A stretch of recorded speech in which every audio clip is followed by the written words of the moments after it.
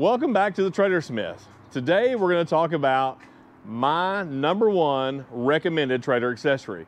We'll probably talk about a few others, but in my opinion, there's one that is most important. So stay tuned to the end of the video and we'll talk about #1. Let's get to it. And coming in at number 48, just kidding, there's only a few. But I think this is very important. On these, they're not in any particular order, but a good coupler lock is important. This is for a 2-inch or 2 5/16 coupler. It will even fit the old 1 7/8 balls as well. My opinion, this is a hard one to take off. A thief can still get it off of there if he wants to, but just make him work for it. He's got to have something cordless.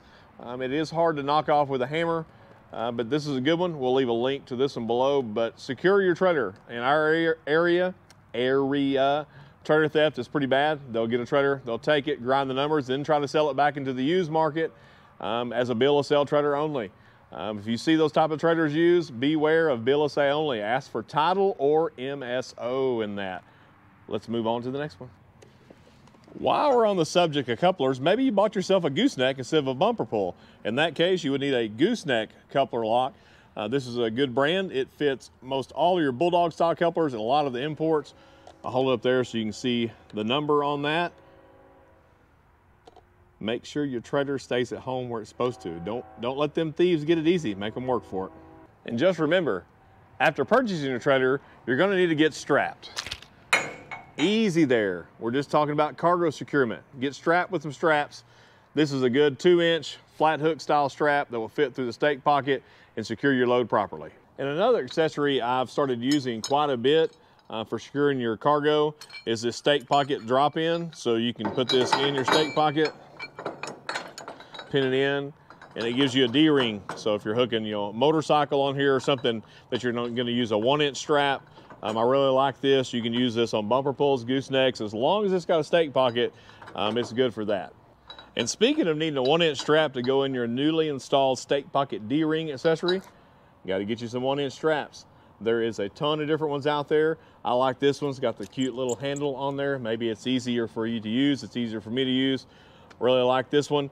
Not a big fan of the tension straps. I like the ratcheting straps myself, but this could be used to hold 4-wheeler, motorcycle, anything where you just need a smaller hook. And maybe you have a couple different trailers. Maybe you're pulling a bumper pull utility. Maybe you have a livestock trailer. Maybe you have a couple different ball sizes. In that case, I would recommend B&W Tow and Stow.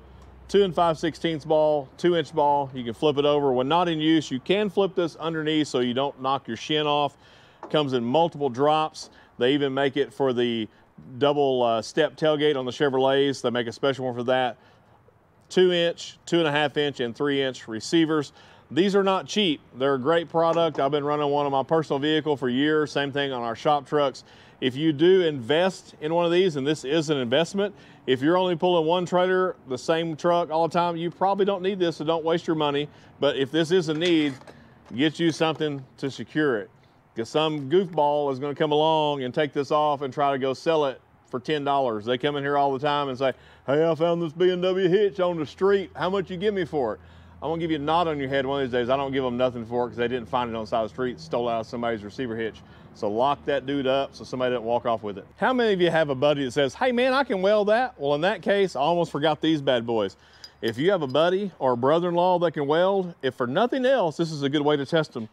You can weld these on your top rail. If you have specialty towing needs or securement needs, they can be welded down here, depending on the way your trailer is set up.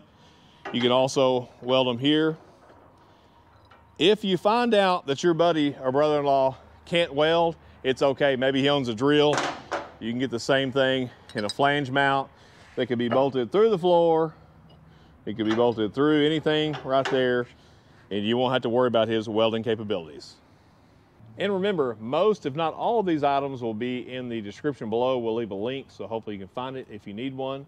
Another great accessory, if your trailer didn't come with it, or if you have an older trailer that maybe you're wanting to upgrade, is LED lighting. This trailer, fortunately, comes standard with LED lights, but if you've got the old incandescent, maybe they're burnt out, I would recommend at least putting everything on the tailboard in LED, just so the rest of the motoring traveling public can see when your headlights are on, your turn signals, or when you hit the brakes. Any more LEDs are pretty affordable. A lot of them, like this brand here, has a lifetime warranty, so if the diodes burn out, You can just go ahead and exchange that dude for a new one, and it will just lighten up your treader. So think about putting some LED lights on it. Maybe you bought yourself a tandem axle like this and you have a flat tire. Well, you're in luck. They make something that's pretty cool. It's the Easy Jack 100. This works in a couple different ways. You can use it as a wheel chock, like that, either direction. But if you have a flat on one of these tandems,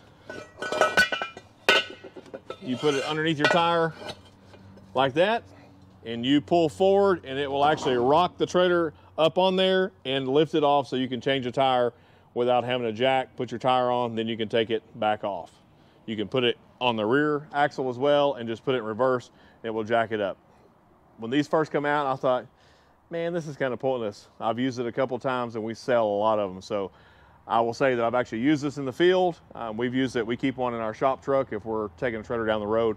They're pretty handy. It's better to have it, not need it, than need it and not have it. Ain't that what they say? Ain't that what your grandpa used to say? My grandpa didn't quite say it like that. We can't discuss how he said it, but get you an Easy Jack.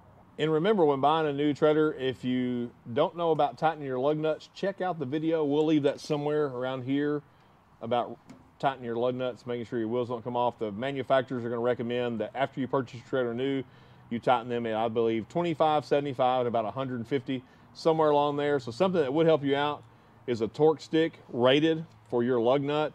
You can get a socket. Maybe you've already got the socket. This goes onto an electric impact or an air impact. You put it on here. When you go to tighten, it will stop. It will not over tighten the lug nut. It's an easy way to check them. I have a lot of RVers that have electric impacts, the cordless. You can get those. You can buy expensive Milwaukee, or you can get some that are cheaper. That's what they check their tires when they're on the road. And if they have a flat, they can just use that and you can get it to the proper torque. We'll leave a link to this. There's several different setups depending on the required torque for your wheel. And now for number 2, you need a straw hat. If you're gonna be out in the sun, it's getting sunny weather. I'm just kidding.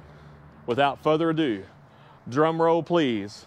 Let's show you my number 1, let me tell you, number 1 recommended trailer accessory. And that is, my friend, the infamous spare tire.